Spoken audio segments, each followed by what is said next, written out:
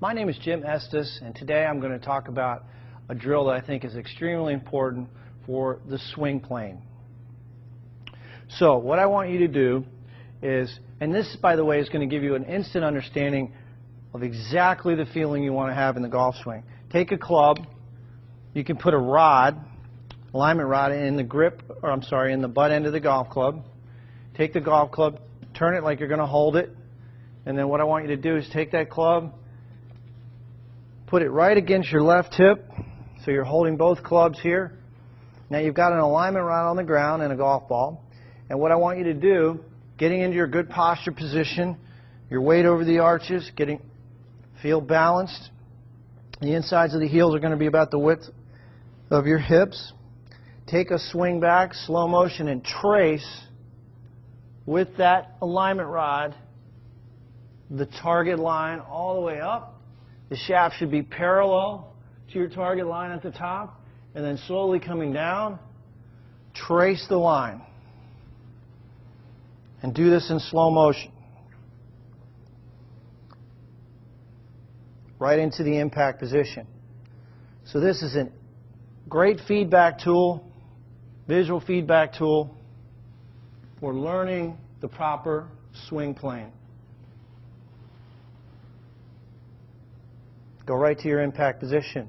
I encourage you to do this drill in slow motion, and if you have 5 minutes a day, if you do this drill every day, I guarantee you're going to improve your golf swing. So again, I think you'll find this to be extremely helpful. JimEstesGolf.com if you have any questions. I think you're sitting back too much. I would like your knees to be less flexed, and I'd like to have your weight a little more centered. I think you're on your heels too much. Looks to me like you've got a lot of weight in your heels at setup.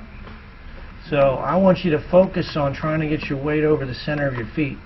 You should be like out. Find out how far. And there's a couple ways to do that. You can stand on a 2x4, so your toes are hanging equal amounts over that 2x4. So I can show you that. These waggles are really wrong.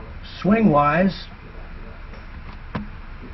I like the swing. I'm not going to change anything. I think the club's in a good place. Looks like I collapsed a little bit. A little bit at the top. It gets loose. Awesome. Yep.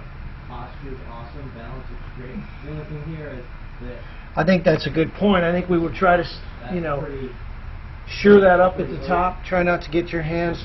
I think that relates to your right arm sort of bending excessively. I would like to see that right arm stay at about a 90-degree angle. The way to fix that is just push your hands out. Feel like your hands are further away from your right shoulder. But yeah, I think that would definitely contribute to some club face problems.